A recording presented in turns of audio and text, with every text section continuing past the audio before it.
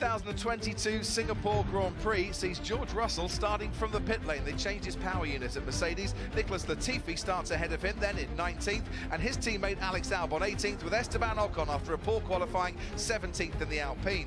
Ahead of these comes Daniel Ricciardo 16th and Valtteri Bottas, 3 Q1 knockouts in the last 4 races. Zhou Guanyu, his teammate, out-qualified Bottas once again. Sebastian Vettel, the most successful driver here in Singapore, starts 13th, with Mick Schumacher ahead of him in 12th, and Lance Stroll, Vettel's Aston Martin teammate, in 11th. Yuki Tsunoda 10th on the grid, with Kevin Magnussen, the first top 10 start here since 2014.